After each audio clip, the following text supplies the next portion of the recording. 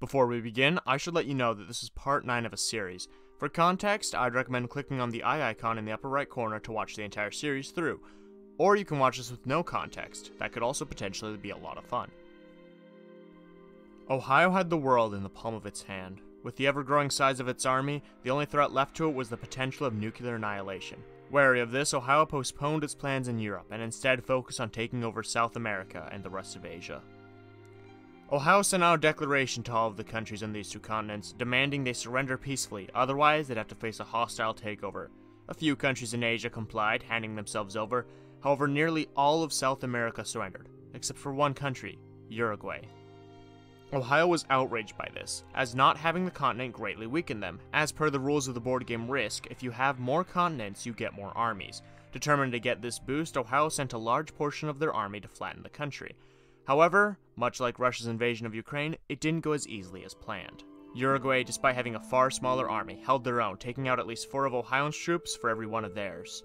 Ohio sent more troops in, and despite the holdout from Uruguay, there was only so much they could do by themselves. For every battalion they defeated, a new one replaced it, and for every battalion they lost, there was nothing to replace it.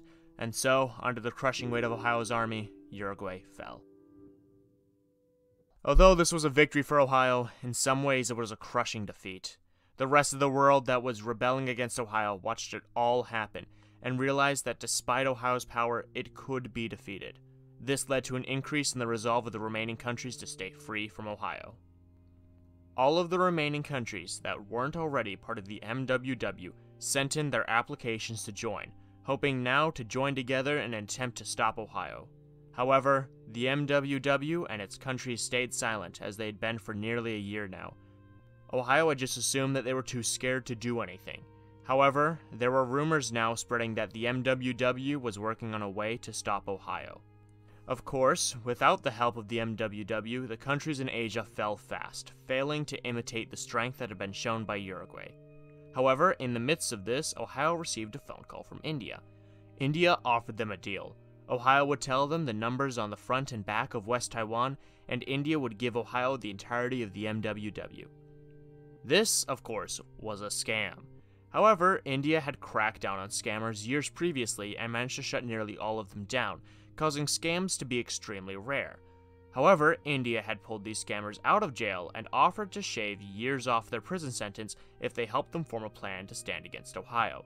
And their plan worked. Ohio fell for the scam, giving India all of the information to West Taiwan, and India immediately used it to take over West Taiwan, growing in strength. Ohio, of course, realized it was a scam almost immediately after it happened, and was furious. However, they had an expert who had been in the business of scamming scammers for years, Mark Rober, and they commissioned him to make the Glitter Bomb 27.0. And after a month or so, using help from Ohio, it was a complete. They left the package in India and watched as it worked its magic. And by magic, I mean the thermonuclear warhead mixed with glitter. The explosion sent 107,000 metric tons of glitter into the air. This amount of glitter, of course, would basically mimic the ash from a volcanic eruption, blocking out the sunlight and plummeting temperatures by downwards of 50 degrees. With almost all light being blocked and low temperatures, the morale of India quickly fell until they surrendered the country to Ohio. And for a while afterwards, Ohio faced little to no resistance. Anyone that tried to stand up to them fell quickly. North Korea, one of the few actual threats remained in Asia, attempted to nuke Ohio. However, the nuke that they launched backfired as a software glitch caused them to immediately turn around and hit them, allowing Ohio to walk in and claim control. Ohio, feeling confident, decided to once again attack the MWW, starting with Mongolia. However, the Mongolians had recently watched the Disney movie Mulan and took inspiration, baiting the Ohio army into a mountain range and then causing an avalanche that the Ohio army took heavily casualties from. Pulling back momentarily, Ohio decided to focus on Europe and the Middle East. Once again, Ohio began taking over countries with relative ease, cutting through them like they were warm butter that was just taken out of the microwave after being in it for at least 15 seconds. And the butter knife was also heated up, meaning you can barely even feel the butter as you slice through— No, wait, sorry, I got a bit carried away with the metaphor there. Anyways, carrying on, this butter metaphor lasted until the country of Hungary. Hungary, which had gone through a coup in 2028, had had a complete turnaround, now being one of the leading countries in technology, and their latest project was developed in the case of a superior army attacking: the drone wall. A modern military marvel that would make most military leaders cry with joy and make most engineers have a mental breakdown. Over 50 million armed drones formed a wall of sorts around the country's border.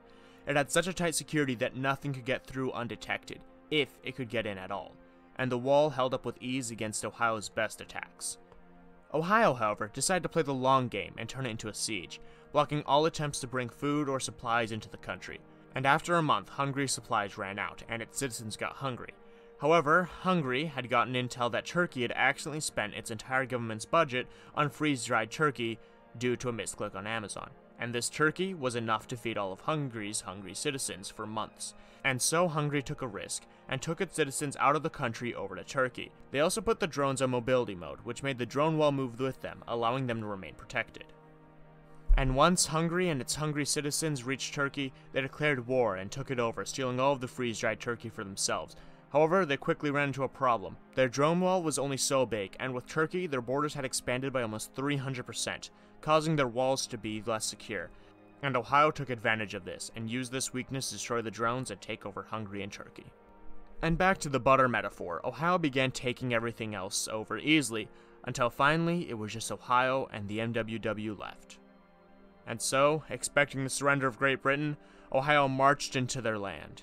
And this is what the MWW had been preparing for. Well, that marks the end of this video. I hope you guys enjoyed it, and I just wanted to take a moment to announce that the Ohio finale, which will be part 10, should be coming out sometime in mid-August, if not a bit later. It will be 8 or more minutes long, include plot twists, mech fights, and probably a really cool final battle. Plus, I intend to set it as a premiere, so me, you, and everyone else who's been enjoying the series can watch it together and talk. Hopefully it won't be a letdown, just like how I'm a letdown to my parents. Until next time, see you around.